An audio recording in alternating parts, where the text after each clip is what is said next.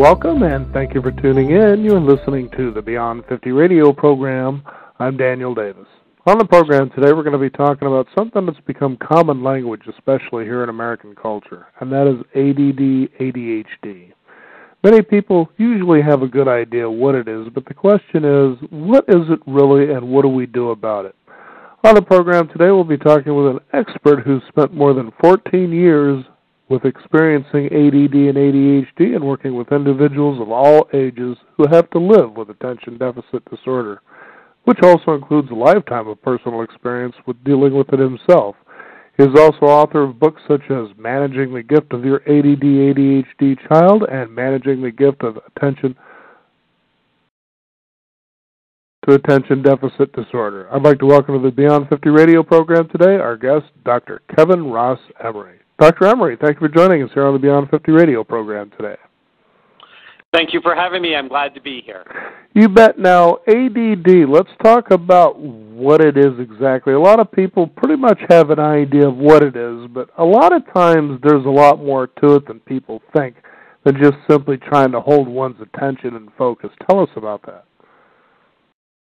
Well, and I'm glad that you started with that question because I have a very different definition of ADD than a lot of people do. ADD in of itself is part of the evolutionary process, and it is actually here broadening the bandwidth of humanity. These are individuals that started coming in growing numbers in the 1850s, Dan, and they were part of the 20th century. They were actually the architects of the 20th century. Einstein, Edison, Graham Bell, Ford. And they go right up today to people like Paul Orloff or Stephen Jobs, Will Smith, Robin Williams. And these are people who think differently, are very, very bright, highly creative, tend to be naturally rebellious because they're very bright, and can then move through the world in a way that isn't in sync with what is quote-unquote normal. They kind of rub the world a little raw with their presence. But none of these people I met, I think I've mentioned, I think anybody would say, oh, yeah, they were disabled. No, I mean, Einstein was called retarded at 5, and Thomas Alva Edison was, asked to leave school at the age of 12 because he was deemed inappropriate for education. And Graham Bell was called a village idiot. Mm-hmm. But I think when we look at what they have contributed to humanity and society, we may want to really question this disability label that has become very overused for this population and has been very fueled by people who basically actually get profit. They profit off of having these individuals labeled. And you see such trouble with that, especially in our schools today. All of a sudden now, teachers are psychologists? Well, in the last decade, there has been a 66% increase in the diagnosis of children with ADHD. 66%. It's up over 10.4 million. And even that, the same agencies like the, NIH, National Institute for Health, and other places that do these research studies, give us these figures, will tell you that about 20% of those are clearly misdiagnosed, and are being medicated. So over 2 million kids are being medicated because this label is so easy to get. Mm-hmm. I was on another radio show just 2 days ago, and a caller called in and said, my child went in for 30 minutes and read with a psychiatrist, read all the surveys from the teachers and the parents, and in 30 minutes said, yes, they are. Here is a prescription for Ritalin. And 2 years later, they discovered that the girl had something else wrong with her. And in fact, the medication had been giving her other health issues. Yes, and I'm hearing about that more and more, and it's becoming more alarming, actually. And it is, and part of it is we have to look at that, A, it's observational, and B, so much of the communication flow is being controlled by pharmaceutical companies. They underwrite the majority of the studies. And the other thing is that we have that not only are they underwriting the studies but they're putting people out in the field. One of the top speakers that went around the country in last year speaking on ADHD was paid over $2.5 million in speaker fees by the drug companies to go around and talk about it, making it very clear that medication was truly the best option. But this person is not saying, hey, I'm here paid by the drug companies. They're saying, I'm an expert in ADHD, and you're a bad parent if you don't medicate your child. Well, nothing like going that route. The next thing you know, he's setting up a booth right there by the door with a meet and greet, and oh, by the way, here you go at a discount. Yeah, oh yeah. I mean, it's really scary. And here's a true story that happened over a dozen years ago. Again, remember, I know when you announced me, you mentioned that I'd been in the field for over 14 years. So I have a very long history with this. My first book came out in 2000, and so, but back in the early 2001, 2002, I had come across a piece of information that the drug companies were actually offering free in-services to schools who couldn't afford to, teachers have to have continuing ed credits. The drug companies say, here, we'll provide somebody to come and teach you about, ADHD, and it won't cost you anything, and we're doing this as a service to support public education. Okay, now we know that it's getting deep here, so put on your boots. And so we're going to provide this free service for you. And they were actually counseling teachers and counselors to say to people, well, if your child is diabetic, would you not put them on insulin? As if this was some kind of correlation that was appropriate. When it has, the two are not related at all. And I was doing a workshop, and I was talking about, be careful. And this woman literally burst out in tears at my workshop, and I said, why? And she goes, I was sitting in, a 504 with my child, and I had one of the counselors look at me and said, we know this is really tough, but think about it. If your child was a diabetic, wouldn't you give them insulin? She goes, and I felt like such a bad parent. They were emotionally blackmailing her. And I saw it live happening. And it's interesting because it's not too far of a stretch when you talk about something like that. For instance, when parents, mother or father, hear, your child would make a really good model. Well, that's an emotional blackmailing in and of itself, but this here is obviously a lot more serious. And, it's sort of what is a person to do when they find themselves in a situation like that? Well, part of it is you really want to do your research, and you want to look beyond and really think about it. Because, I have pretty much been the lone voice talking about it as an evolutionary process. I mean, back in 2000, I said in the first book that we should not have called it ADD, we should have called it CIS, which is Cultural Inconvenience Syndrome, because that's really why we want to medicate it, because it's culturally inconvenient. But today's parent, though I've been a lone voice in the perspective of it being an evolutionary process, there have been many voices for that whole 14 years that have talked about really look at these other factors. And one of my favorite words, especially in my new book, is exacerbate. Let's look at what exacerbates this child or this adult from being high energy, highly intelligent, highly creative, highly curious, and, demanding, verbally demanding in the fact that they love to learn, and what exacerbates them from the gift into the curse. And so if parents today want to not take just what is the pamphlets of being passed across the desk to them. And I want parents to understand that a few years ago, Chad had underwritten a whole program that they were going to take into the school systems to educate people, and Chad is the largest nonprofit organization to support children and adults with ADHD. And they created this whole thing, and it was all approved, and it was going to be funded and all of this stuff, and it was wonderful. And they had to put halts to it to the last minute when they found out that the primary supporter of Chad was Shire, the producer of Ritalin.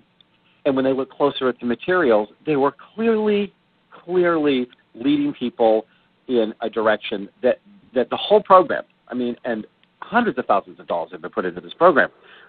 And they had to crash the whole program because it was clearly, blatantly so drug supportive. Mm-hmm. And so parents want to be careful. Just because they get a brochure from a nonprofit, who supports that nonprofit? How did they come into existence? Ask better questions. If you have a really bright child, let me tell you, they're asking you better questions. Your job as a parent is to make sure you're asking better questions. Right. So ask the questions. And look at all, again, the things that exacerbate this, and continue to go back and look at your child. Or if you're an adult, look at your employee, look at your spouse, who, yes, comes with challenges. Dan, I am not denying there are challenges with this, as there are with all things. Mm-hmm. But look at them and say, is this the next Einstein? Is this the next Edison? Is this the next Stephen Jobs? And am I rolling the dice, risking that they may be the next cure for cancer, or they may be the next, person that brings something into the world that just blows out our reality of humanity, because I want to drug them up and dumb them down? Mm-hmm. Now, since you have personal experience with this, if you could describe for our listeners what the ADD mind is like when it is working. What is going on there that sets an ADD, ADHD person apart from someone who, quote, unquote, functions normally, if we really know what that means? Yeah, and, normal is a word that's the size of a pit the size of Texas. Right, exactly. Someone who sits down in a classroom for at least an hour to 2 hours straight daily, doesn't question, doesn't move, doesn't blink, who listens ardently to a teacher that sounds much like Charlie Brown's teacher does. Yes, that's perfectly normal. Yeah. You don't know how many times I've used that as I've been on radio and TV shows and said, and that poor kid is sitting there hearing, wow, wow, wow, wow, wow. I unfortunately was not one of those children when I was growing up. So the ADHD person, first of all, is very driven by wanting to learn. They actually are very curious. They want to learn. They want to understand. And they're poking at things, but they're poking at things which have caught their attention, that looks like it is of real interest or real value to them. And then, instead of, one of their short suits, and this is one place where medication actually does show up, that it does create a tangible improvement, and the learning factor is memorization. The medications out there all help the individuals learn how to memorize. Now, they do not improve comprehension. The studies show again and again, comprehension is not improved. Over the long term, the non-medicated person will do just as well in actual comprehension of information. But in the memorization factor, the medication seems to help them memorize stuff, which tells you a lot about why public education wants you to medicate your child, because they want that child not to have critical thinking skills. They don't want that child to challenge and learn. They want that child to memorize and do, as I call it, the vomit system of education, which is what we have. We just shove it down their throat, and we want it to vomit them up in the right order. We don't care if they really learned it, if they really understand it, if they can apply it. So what does the ADHD mind do? It goes in and it says, oh, this interests me, so now I want to pick it up and I want to play with it like a ball of clay. I want to see if I can shape it. I want to turn it. I want to understand it. What's it made up of? What does it look like? How can I interact with this piece of information? How can I be in relationship with it in a way? And there's always two driving forces to that ADHD mind. One is, if it finds it really interesting, is it wants to share it, because ADHD minds are naturally want to teach. They want to share. The other is, I'm going to try to reinvent it. I'm going to try to recreate it. I'm going to try to make it better. I'm always going to want to fix and play at it and do things. Mm-hmm. And so, because that mind goes into relationship with the information, and it's looking at it in what I say from a 360-degree angle, which is not how we think of the mind normally working. It can either do the spatial abstract, type of thinking, or it kind of does the more analytic one after another. But this is actually almost like more of a combination pattern where, again, by moving, the only way I can ever describe it is like moving in a three-dimensional spiral. It's looking at things. Like it's looking at all of the angles, like picking up a piece of information like one would pick up a snow globe and look at it and interact with it and look at it and do it. Now, in that thought process, we're also dealing with they tend to be very kinesthetic learners, which kinesthetic learners historically have been at the bottom rung. And education is much more geared toward visual learners, audio learners, and kinesthetic is the bottom. ADHD minds tend to always have kinesthetic. It's not first, it's second. But it's always a close second. So they're, it's there, and they're going back and forth between the two because they want to play with the information, because they really want to understand it and they want to do something with it. And they have two settings. They go into hyperfocus or there's multitask. Hyperfocus says, you have caught my attention. You have caught my attention, and I'm here, and I'm going to become an instant expert. I'm going to figure out a better way to do it. I'm going to, somehow spin something off of it. Or I am going to multitask, which means you don't have my full attention. I haven't decided what is the value of it yet. I haven't found anything that's really grabbed my mind. And so from that perspective, it is, they are just jumping back and forth like a little stone skipping on the top of a pond. And they're kind of like, okay, yep, not so much, yep, not so much, yep, not so much, yep, not so much.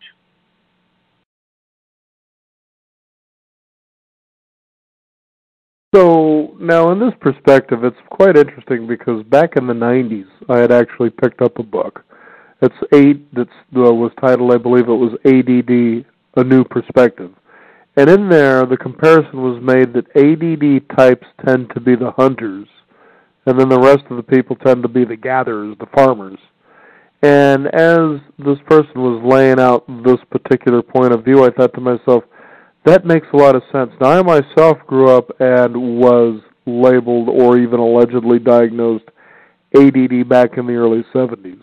And, of course, I was put on to a medication. And it was suggested that I only use half 3 times a day.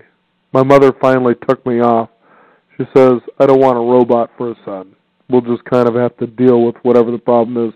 I took a look at, back in those days at how I was, and I didn't really see myself as abnormal from anybody else. But what I did notice is when it came to the playground, I usually had to be in the lead. I did a lot of moving from school to school growing up because my father was part of the military. And so I couldn't be the kind of child, for instance, here's the new child, welcome class, this is Daniel here, for instance, where I sat and I became a wallflower in the back of the class. I was hunting. I was always on the go, okay, who's the number one person in here, and, was competitive in that respect, So I took a look at this, and I didn't really ever see it as a problem, but it began to cause me problems, especially by the 3rd and 4th grade, very punishing problems. Now, ADD children, and especially as they grow into adults, tend to find themselves in situations very consistently, for instance, as the classroom, as you've been talking about. And things don't tend to go so well for them, and it eventually begins to erode on them in life, and they begin to wonder, what is wrong with me? How come I'm not getting it? Because they tend to be in environments that aren't very supportive, or people who begin to nurture them as, oh, you're absolutely normal, in an abnormal way, but in the most wonderful way. And it sounds like that's what you're talking about here. Well, one thing, there's a couple of different comments I have for you, because the first one is that, when I work with these children and adults, one of the first things I say is that you have a disability, not a disability. You learn and process information differently than the average bear, and that everything has been geared towards the average bear. So I'm going to teach you how to teach them how to teach you because they don't know how. And the same thing stands true with adults is they need to be empowered to understand how they move through the world differently. Not that it is wrong, that it is just differently. So they have to take more responsibility. In my new book, Managing the Gift of Your ADHD Child, I have this whole section called Painting Your Child's Portrait, and that the parent needs to go through and paint their child's portrait.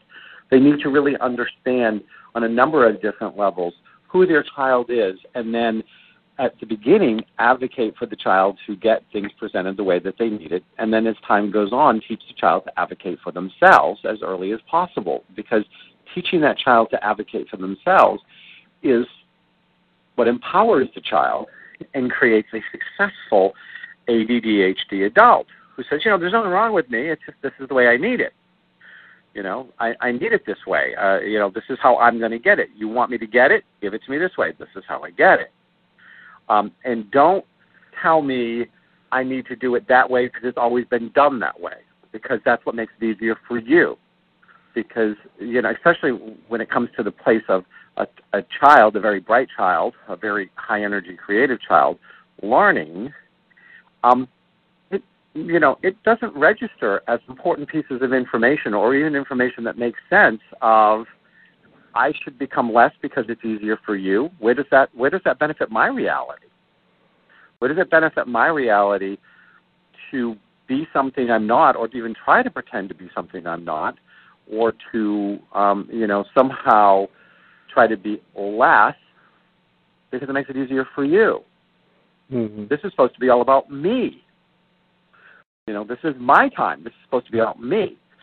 So from that perspective, it's how we look at it, which is why I have been really pushing this concept for a long time of let's get it out of the disability category and let's get it into the evolutionary process category, because if we acknowledge that there have been increasing numbers of these individuals and they have been coming through in several generations now, we are forced to either extend, expand, or recreate the institutions to support them to fit in how they learn, how they function. We need to stop trying to carve them back to fit into what is a no longer functional institution. We need to expand the institution to include them because they're not going away. They are expanding us, and their numbers are expanding. So we have to accommodate them, not medicate them. As far as the whole hunters and gatherers thing, I'm very familiar with that. I know Tom Hartman, and he did a lot of stuff with the hunters and gatherers thing. I'm going to go back to an evolutionary process because, again, the old mentality of the hunter was being on high alert and being very aware and could both multitask and I suspect could hyperfocus. I don't know. I don't remember my caveman days, but I mean, people may tell you I've had caveman moments, but I don't remember my caveman days. And so, but in that, it was still a very simpler life. Now we have created a highly complicated life where if you took one of the original hunters that we're referring to, that all this is a part of, is this hunters and gatherers type of mentality, you took those hunters and you put them on Wall Street today, they'd probably die of a stress, anxiety, heart attack, failure, or would have to be gunned down because they would kill everything in sight within half a day. Now, there are pros and cons to that. We could put them in Washington. That might do some good. But I think we need to look at the fact that these individuals are a much stepped-up version of that, which is to, kind of say, well, we have a typewriter and it has a keyboard, and so that's comparing that typewriter, that old Smith Corona typewriter with the big clunky keys, to the same keyboard that is now on my iPad. Well, yeah, they both have a keyboard, but I wouldn't exactly put them in the same class. Mm-hmm. Well, it seems to me this day and age when you bring up keyboard with the advent of cell phones, that you have advertising and television and everything just hammering everybody, that society is becoming more and more ADD, and maybe it is an evolutionary process. Well, part of that is that with each generation of ADHD individuals, what's happened is that they have made the way for more ADHD individuals. They're creating a world that is friendlier to them. That's part of what makes it an evolutionary process. An evolutionary process both is an adjustment to the environment and adjusts the environment. So the children that were born after Einstein or Edison or Graham Bell had more to work with, so they could take it farther. And now we do have a world where you often hear people go, well, I think everybody's a little ADD. I think everybody has to be a little ADD to function in this world. And when we look, who created this world we have to function in? The ADHD brain. What kind of world is it going to create? One that it likes. So, of course, which again is why our education system is falling so far behind, because it's not teaching fully for the world we've created. It's teaching for a late 19th century, like 20th century, early 20th century world in the 21st century. Amazing just how things are changing in that direction where it's becoming more. We had on the program, actually, a doctor who was talking about how we tend to live in a society now that celebrates being over-focused, staying in the brightest state too much, and it's burning people out. And he was teaching people how to back off of that a little bit, to kind of open and relax a little bit. Then you'd become more creative. And what's interesting about ADD, ADHD, at least from my experiences, when you get into a world of noise, you can tend to do that all on your own, and you start, as you said earlier in the program, focusing on the things that capture your interest rather than focusing on everything. And you can see where being so-called a little abnormal actually can benefit you. Well, and part of it is that you're scoping around and you're saying, okay, right now everything is capturing my attention, and there's the old joke, and when I hear this, it's like somebody will start saying, yeah, you know about ADD rabbit? Oh, you know about ADD rabbit? And it's like, well, you know why they said rabbit? It was because you weren't holding their attention. You weren't interesting enough. So they noticed the rabbit because you weren't interesting enough, or what you were saying didn't capture them enough. Now, again, I'm going to modify that just a little bit, Daniel, with that there are things that exacerbate it, diet being one of them. An ADHD child on the average American diet is going to fall into the nightmare category pretty easily because it's a really bad diet. Mm-hmm. And, I wrote a blog recently, and people can go to my website, mydrkevin.com, mydrkevin.com. They can go there, and they can get access to my blogs. This blog I'm talking about, or any of them, because I put them out all the time, I call one called I'm So Excited. And there was the old Pointer Sisters song, I'm So Excited. Right. And I was so excited in that blog because WebMD, one of the top, voices of, the traditional Western medicine on the web, actually came out and said, maybe, just maybe, we might want to look at the fact that what we feed a child could affect their behaviors, their moods, and how they act out in the world. Maybe. I'm like, how many years of education and how many people with how many years of education did it take to come up with that statement?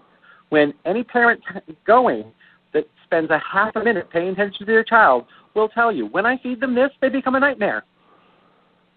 Was that really rocket science? Right.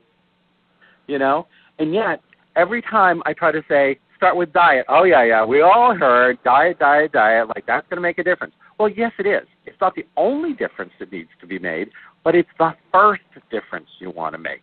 And then from diet, there are many other steps you can build on to do things to create the kind of support systems and the kind of environment where this ADHD child or adult can shine, can let their passion out, can let their creativity out, can let their genius out. But if you have a lot of the other good stuff in place, but you're still feeding them the horrendous average American diet, they're still going to have some meltdowns. There are going to be times when they can't focus, literally because they are in a brain fog that has been introduced by food that has nothing to do with ADHD. Wow. Now tell us about your website, what people, I mean, this is such an extensive topic, and unfortunately we're running short on time, but tell us what people can find out from your website. Well, if people come to my website, again, it's mydrkevin.com, they, first of all, if they sign up to be on my website, they get an excerpt of my new book, Managing the Gift of Your ADHD Child, and then they have access to the blogs, which they can also get through my fan page on Facebook, but you can do all that through my website. And I'm always writing, there's always some tips or techniques or different ways to look at things. I'm also putting out things that other people are doing that are very successful, that fall into recognizing more of the gift and are less disability focused and are less medicated focused. Because, my big thing is manage, not medicate.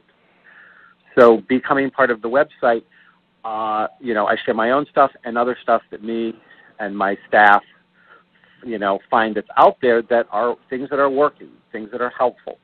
Because unfortunately, we as a culture in this country have become addicted to fast food mentality. We want it all through a drive-through window.